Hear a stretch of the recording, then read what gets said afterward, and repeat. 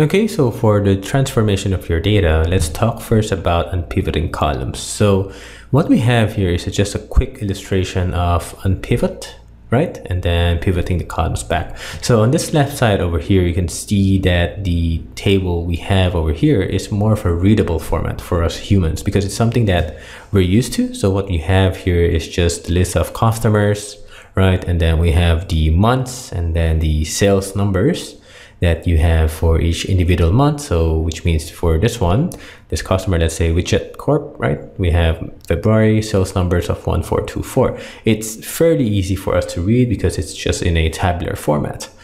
But for example, if we wanted to transform to this format, because this is the format, so you could see here individual values, right? Like the 1625 is over here. We have the Acme and then January and then February, etc. until all the way to December.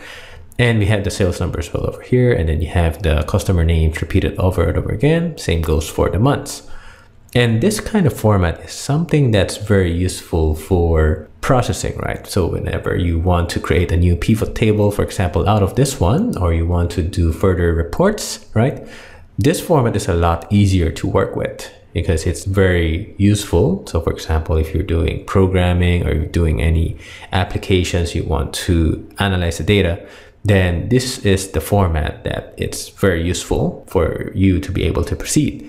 So for us to be able to transform from this data format, right, the table format over here, into this format over here on the right, the good thing is Power Query has the unpivot columns functionality, which makes it very easy for us to do so.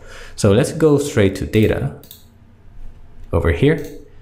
And we have this tabular format over here right now that's in a human readable form. So let's go to data and then let's get it from the table so that we can start working with Power Query. Okay, so now we have our table loaded over here. So let's just have a quick look. Yeah, it's looking good. We have the customer, we have the sales numbers from January to December. Okay, so now is how do we now transform this or unpivot our columns? So if we look here, right, inside the transform tab, we have unpivot columns. And if I select this, there's two options that we have. Either we can unpivot the columns or unpivot other columns. And in our case, right, just make sure customer is selected. And then what we will select is unpivot the other columns because we want to expand the sales numbers from January all the way to December. So if we do that right now, just like that, your table is now transformed and you can see here that we have customer, we have January, we have the sales number, and then we have the months as well expanded now to this format. And let's just give this a more useful name. So let's say sales month, right? And for this one, we can just give it the amount over here. Okay, so let's just double check the types quickly. Yep, this is a text, looking good. Sales month is text, and then the amount as well is, let's just change this to currency. So now if you scroll down, you can see that data is now expanded to this format, right? So we've pivoted this one, and it's just by one click. If you were to do this by hand, then that's gonna take you quite a while, which is pretty cool in Power Query. So we're happy with the data. Let's go to home, close and load, right? And we'll now have our new table. And the next thing that we can do, so we have this one, right? You can now create a new report. So let's go insert, right? And go for a pivot table. Just use the existing worksheet. So I'll just place this somewhere on the top. Let's close this one. And if we drag, let's say customer, and then we have the sales amount of the columns, and then we have the amount, then this is pretty much, we're recreating the original table as what we have here a while ago, right? We have January until December, and then we have the list of customers on the first column.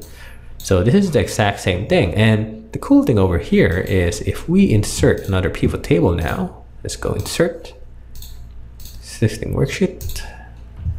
If we want to create a different kind of report, so for example, if we have the customer, right? Just have the amount over here, or maybe just change it to, let's remove the customer, right? And all of a sudden you can now get the sales numbers, the totals for each month. And if we have this sort of table from the very beginning, it's not going to be as straightforward in creating a pivot table out of it, because you can now play around and let's say maybe add a layer of customers all over here, and you won't be able to do that on the original data. Only when you have this table format over here, then you can now play around and make any kind of reports out of it. And you can even recreate the original one. So that's the power of unpivoting columns.